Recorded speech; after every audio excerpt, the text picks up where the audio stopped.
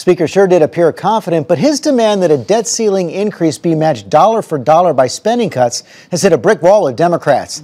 That was especially clear after I walked across the Capitol for a conversation with their leader in the House, Nancy Pelosi.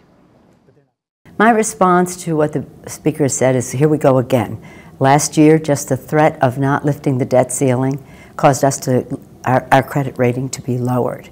This is not a responsible, mature, sensible place for us to go. We all know we have to reduce the deficit. We have to do it in a balanced way. The Speaker wants to go over the edge. We have cut over $1 trillion in the Budget Control Act since the Budget Control Act of last year. There has to be more reductions, but we have to have revenue and we have to have growth. But what about his idea that you should start working on it right now, not waiting until the election? I challenge the Speaker right now to bring the middle income tax cuts to the floor. That would give That's going to increase the deficit, isn't it? It would. No, I don't think so. I think it would be bringing the middle income tax cuts to the floor now. Passing those would help our economic recovery. Would be a clear signal that the upper end tax cuts for the wealthy will expire, because they will not be, the middle income tax cuts will not be held hostage to those, and that we can go to the table and say, what are the cuts we need to make, what is the revenue that we have, assuming the expiration of the high-end tax cuts, how do we create growth, small businesses, the entrepreneurial spirit of America.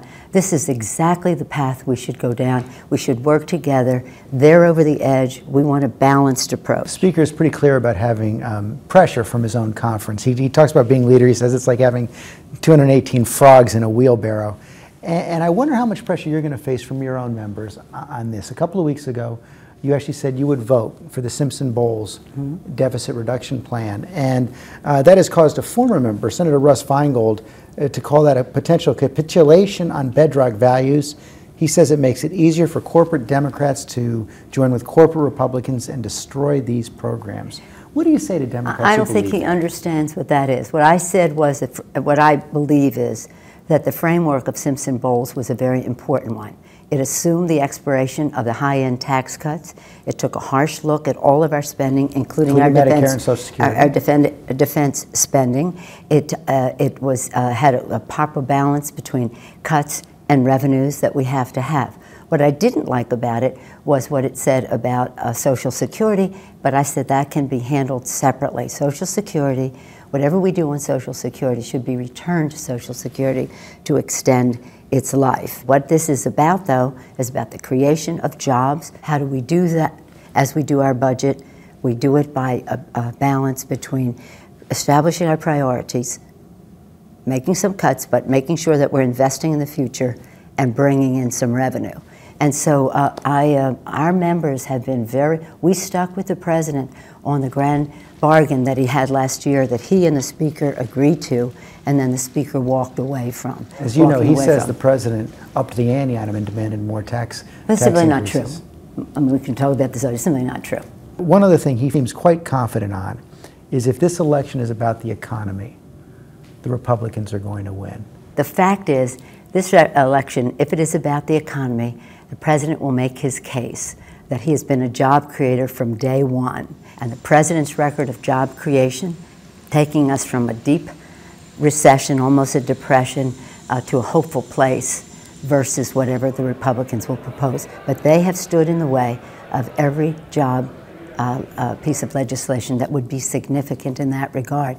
But let's have the debate. If the election were held today, you think the Democrats would win? Yes, I do. I think it would be dead even. About the Speaker said 30% chance that they would lose or something.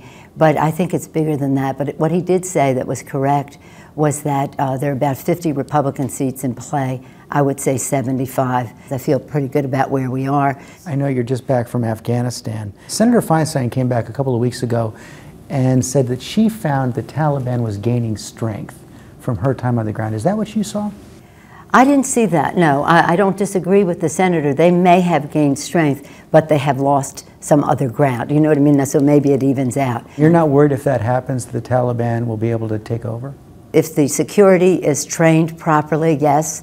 I think that they can protect their country. But I think what we do not have an eternal commitment to being there.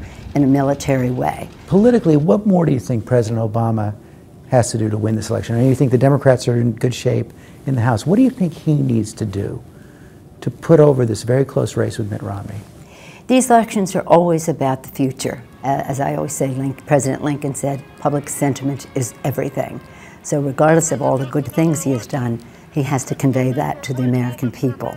And he has to show what the clear distinction is. The DCCC, Democratic Congressional Campaign Committee, put out a fundraising appeal talking about the Republican super PAC plan on Reverend Wright, calling it race baiting at its worst. And I just wondered, do you really think that's fair given the fact that Mitt Romney and even the head of the super PAC have absolutely repudiated this effort? Well, I don't think so. I think that what I saw, just using the public record as a guide, was Governor Romney on TV this morning, and they quoted what he said in February, what he said just this past February about Reverend Wright. And then they said to him, well, this seems different from what you're saying now. Do you stand by what you said in February? And he said, I don't know what I said in February, but I stand by it. But what he said in February was very similar to what they were saying about Reverend Wright. So no regrets? No regrets about for this fundraising appeal? Why would we have any regrets? He stood by his remarks in February. So I think maybe it might be useful to see what he said in February and see that he stands by those remarks. But that's not what the election's about. The election's about three things: jobs, jobs, and jobs. This election is not about Reverend Wright. And finally, you're celebrating 25 years in the House this year. Do you think you'll come back in the 26th as Speaker? Well, I just want to come back with the Democrats in the majority. That's really what is important. So I'm very excited about the election and the opportunity it gives us to make the distinction, and very proud that President Obama is the top of our ticket. And you'll worry about the rest later? That's incidental. What's important is that the Democrats win. And that, again, we have the proper airing.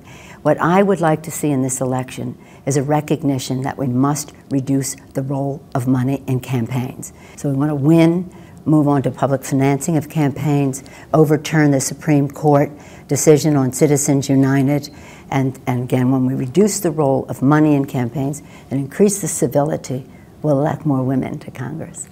Madam Leader, thanks very much for your time this morning.